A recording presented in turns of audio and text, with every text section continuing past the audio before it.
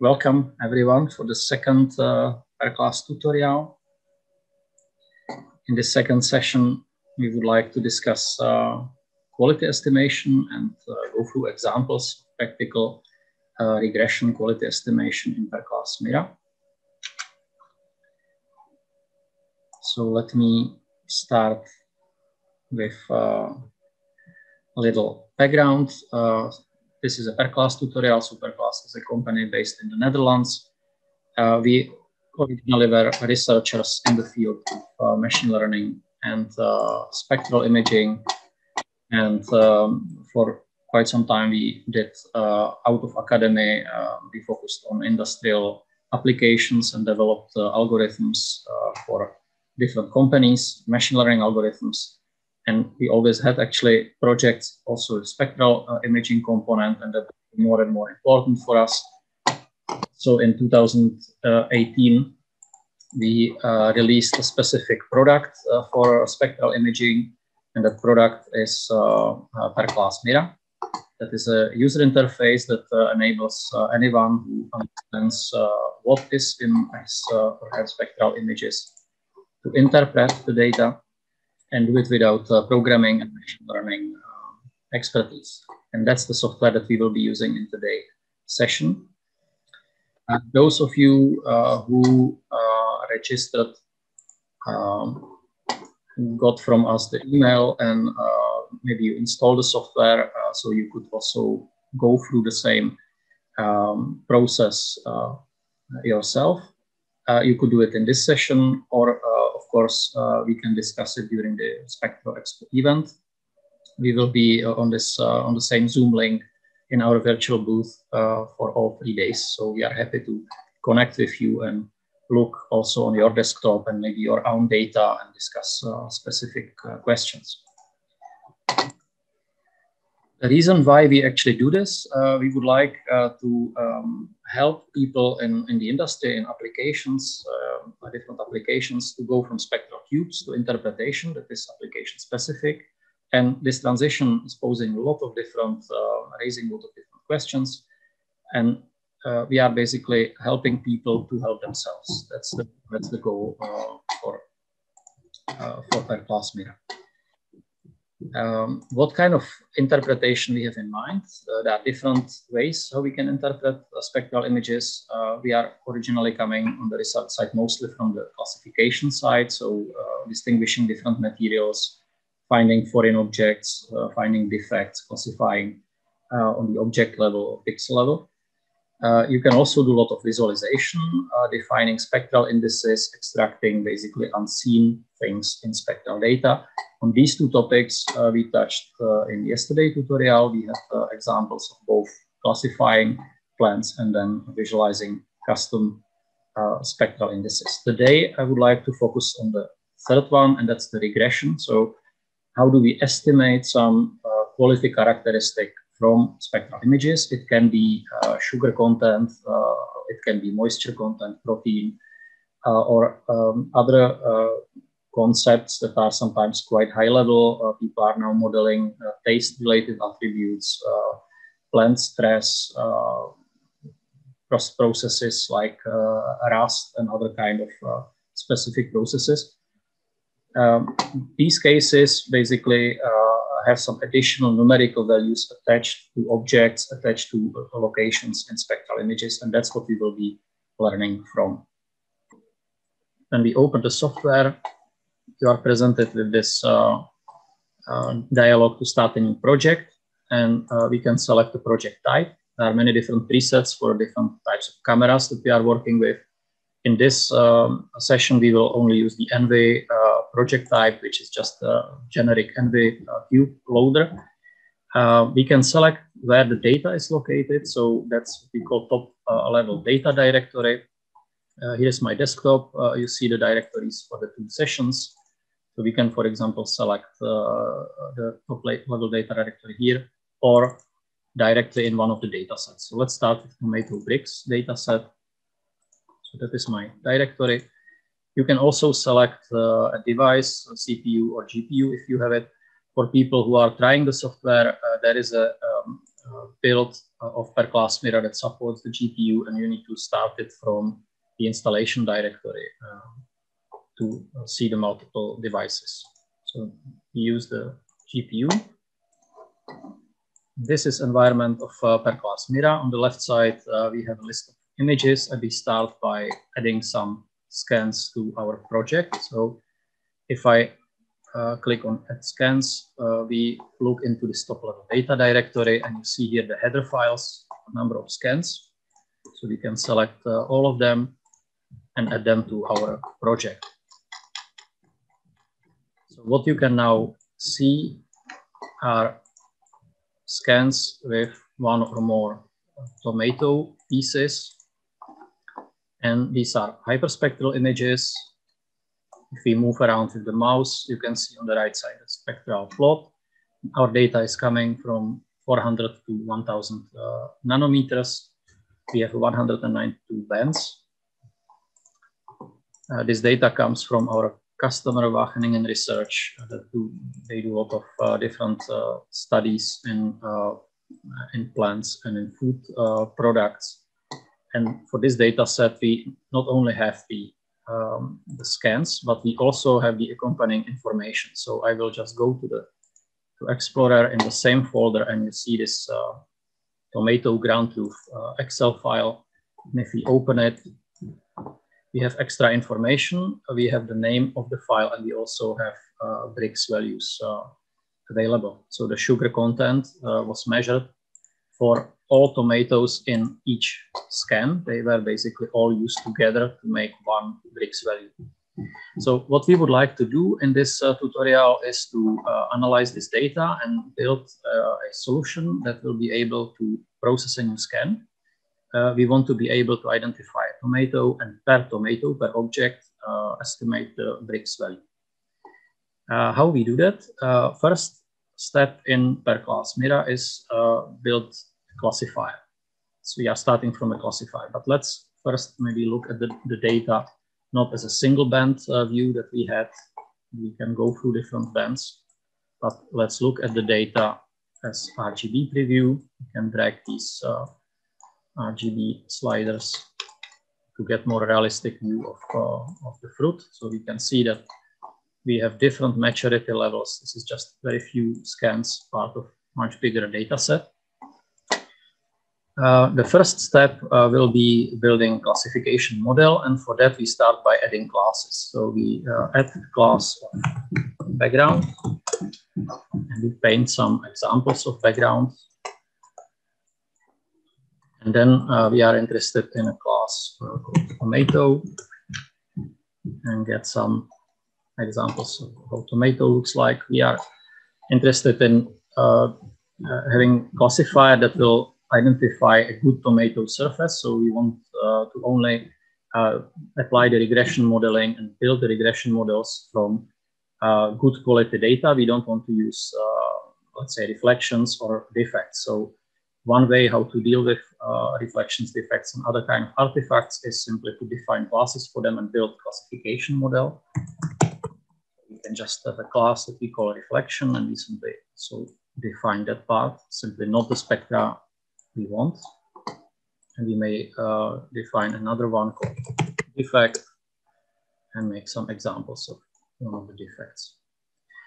Now I click on model search. The software will use the data as is, look at different ways to build statistical models and return the results in the best model found. So we were looking at the labeled image on the label layer, where we actually add our annotation.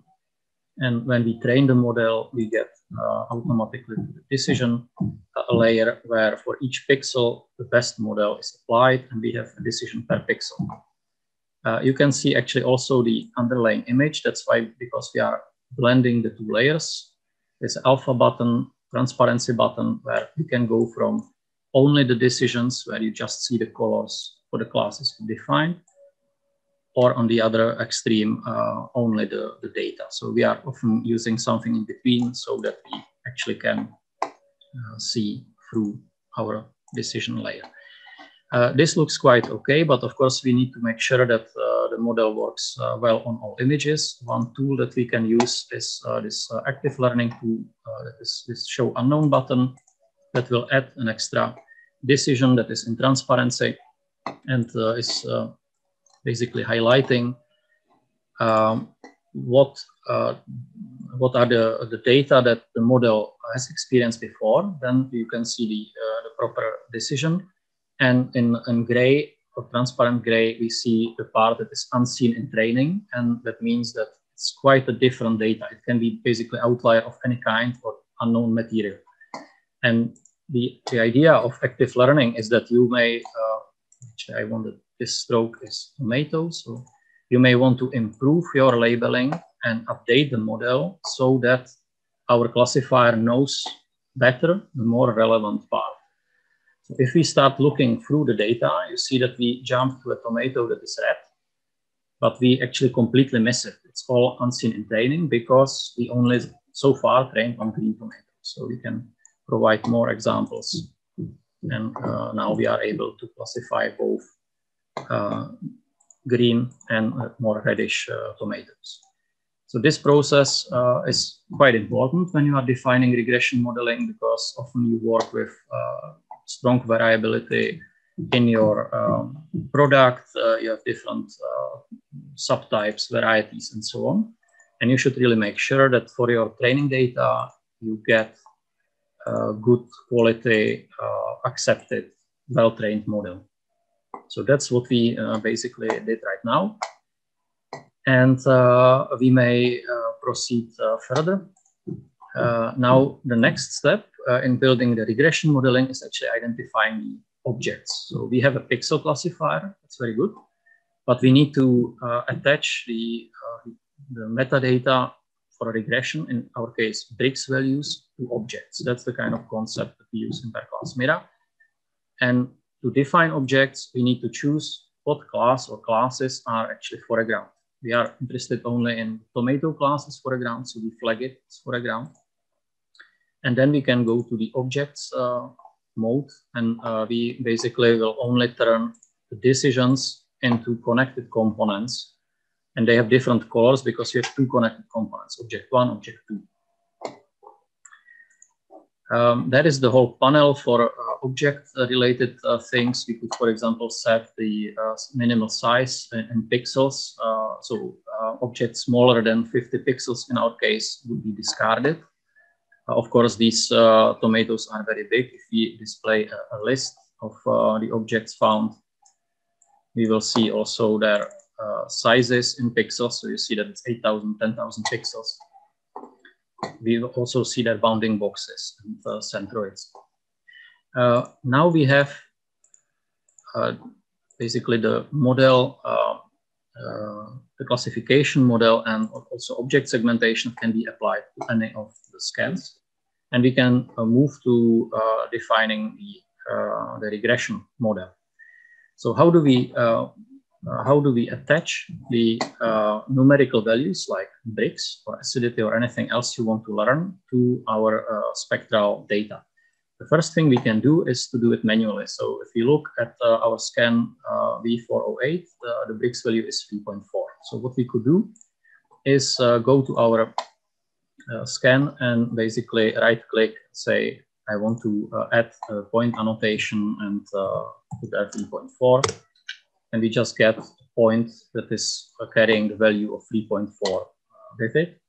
That's sometimes useful because you want to really have full control on it. But of course, in larger studies, we want to import the annotation for all the images from our Excel file.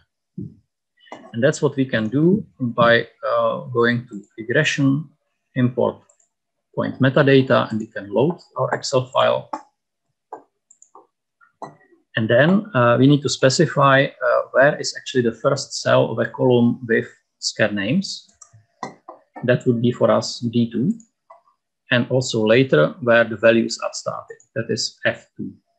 So we will fill in D2. And the values for our variable that by default it's variable 1. For us it's actually brix, but we did not change the name. It's F2. If we refresh, we get the values from the Excel file loaded together with scan names. And on the right side of the import dialog, we can now match them to the images selected in our workspace. So in our case, we can just do the exact match by default because in our Excel file, we have exactly the same names as in our project. And when the match is found, we get the numerical values. We can choose if we want to attach only to the largest object or to all objects in each scan and perform the annotation. So basically now the values were loaded and attached to the objects. So in each scan, we will have the same value for all objects in the scan. That's the use case, let's say number one, that is quite simple, that all the tomatoes were measured together and we know that they have brix of value of 5. It's also possible to attach the annotation to specific objects, but that's a different, let's say, data set or different problem. So now we have the annotations and we can proceed to the regression panel and we can run the model search. And what happens is that we get the software basically goes through all the scans that are annotated and will extract the needed information and then look at different ways to do regression modeling. And we end up with this plot where the horizontal axis is the true value of our variable, the vertical axis is the estimated value, and each point here corresponds to one of the tomatoes, one of the objects. All the points are red because we are using all of them for training, and that's of course something that is only the first step. We would like that some of the scans or some of the objects are used for testing so that they are really excluded from the modeling. It's very important, especially for regression, for any machine learning analysis, because we really want to assess the performance on completely unseen data. What you can do in perClass Mira is to flag some of the images for testing. So we are not doing any like per object test set, but we are really doing it on the level of images because it's simple, understandable. And now we flag these two scans and we can rerun, for example, the model search. And what you see here is that we get some red points, but we also have some green points. There are multiple because in this scan, if you want to know what was the data, we can right click and see the command go to scan of this test point E5. So that was one object. And on this other scan, we have 5 different objects. So they are the test examples that were not used for any of the training. Useful thing to do if you have few samples is to actually play with different training and test sets. You can flag them as you saw by hand. So you could just select anything else and you can just flag, you can just flip the flag and basically just retrain, for example, the same model. Or you can select a set of samples and go to image flags and even flag a percentage of images for testing. So we can, for example, get 20% of all selected images randomly as testing, and we can retrain. You see that may start happening that some of your images are actually far away from the data. Maybe that you need more data to build a good regression model, or you may have other reasons for it. If you look at this scan, we see that it's having quite a different value. When we have the model built, we can actually apply the model to any scan. If it's annotated or not, it just should be the data cube from the same sensor, the same bands. The classifier is applied, the segmenter is applied, and then the regression is applied for each object. So we can see the difference that was here quite large. What might be the reason sometimes is that your spectrum is noisy. So far, we were using only, you were using the entire spectral range, but in perClass Mira, you can play directly, you can select what bands you want to include in the analysis. You can go back and retrain. In our case, it did not help. Another thing we can do is to use pre-processing. For example, we could use smoothing, or we could use a derivative, smooth derivative. And in that way, you can sometimes see that things will improve. Like, for example, using the second derivative, we are getting the points, these points more closer to the entire range. So here we have the regression model. What you might want to do is to select your scans and export the results. You can export the regression results into Excel. And if we again look in Excel, you will see the regression results document, where for each scan we have multiple objects. We have their sizes, bounding boxes. If you have true values, they are included, but it's not necessary. You can apply, of course, the model to anything. And then you have the estimated values. So basically, here you could quickly build your own analysis and compute your own errors, or do analysis on your problem further. So one thing is that you can do the processing, and another thing is the selection of the bands. That can be quite interesting. You can also quickly experiment with specific ranges, like where the information is really relevant for the modeling. Will it break, or will it actually just get better? So this was, in a nutshell, the process. We started by building classifier. We identified objects. Then we brought the annotation in, and then you can basically do the object level regression modeling. So characteristics such as brix, acidity, or limonene, that is specific for different fruit. Also firmness of the fruit, assessing the moisture, fat content, looking at protein content, looking at animal feed, for example, characterizing locally where are the proteins allocated, or how much protein is present, looking at stress of plants over phenotyping studies, different types of stress and reasons for it, and also other phenotyping attributes such as nitrogen. We also had cases of people looking at surface, let's say, rusting processes or different types of maturation processes on metal surfaces, and also mixing proportions, estimating mixing proportions in known mixtures. There are many others, of course. So thanks to everyone for joining the session, and wish you to have a great SpectroExpo event.